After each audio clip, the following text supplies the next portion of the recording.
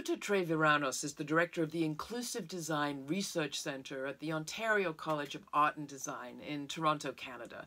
She is a professor and a researcher looking at how we learn and how we study, and how do we do it for maximum inclusion and social justice.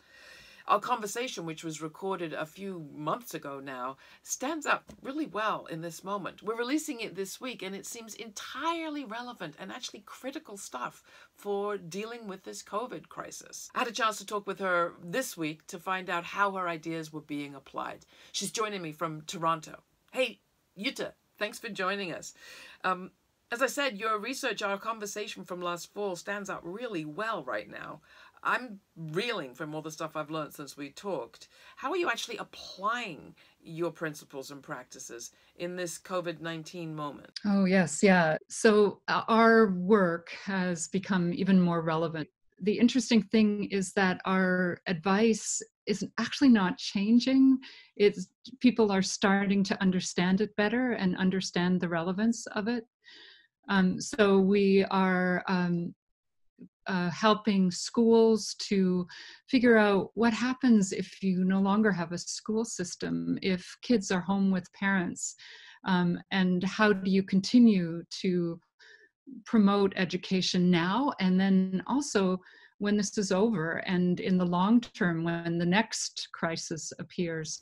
Oh, that's fascinating. Can you tell me a little bit more about how education systems are using this stuff?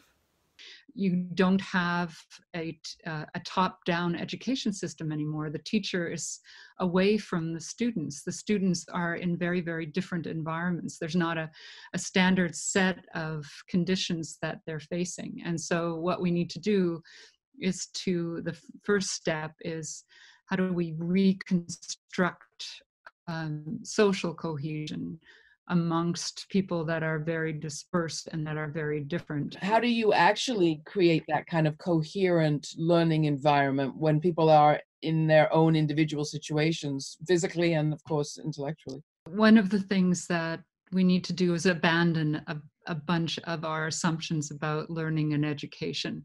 The notion that education is about ranking students all on the same scale, that it's about competing towards the same sort of learning goals. And what we're advising schools to do is to, first of all, get to know each other.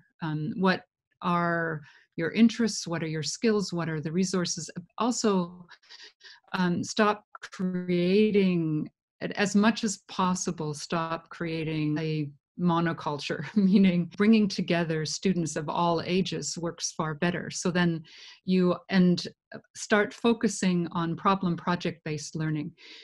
Especially in these times, it's really hard to engage somebody in something that doesn't seem at all relevant. We all have problems and challenges we're trying to address.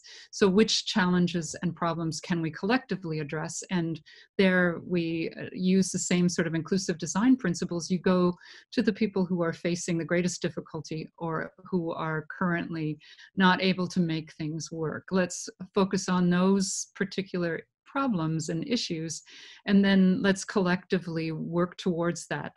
Not that we're each doing the same thing towards addressing that problem, but in project and problem-based learning, it's who can do what are the resources you have, what are the skills you have. There are amazing learning moments that are coming out of this, but there are also lots of things we need to rethink, reconsider, deconstruct, unlearn. So right now there's a lot of unlearning coming about. And what's your advice, or do you have any advice for people who are struggling with remote learning, perhaps trying to grapple with systems that don't at all adopt your approach? The greatest learning happens not when we present the perfect or the permanent stasis or something that's already complete.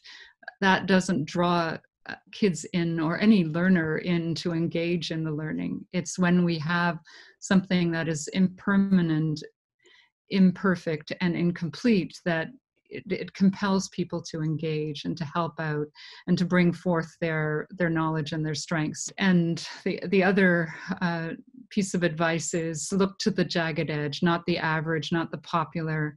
But that's where there is the greatest vulnerability, but that's also where we have the greatest innovation. Don't try to do what everybody else is doing. Figure out where the gaps are and help to fill them.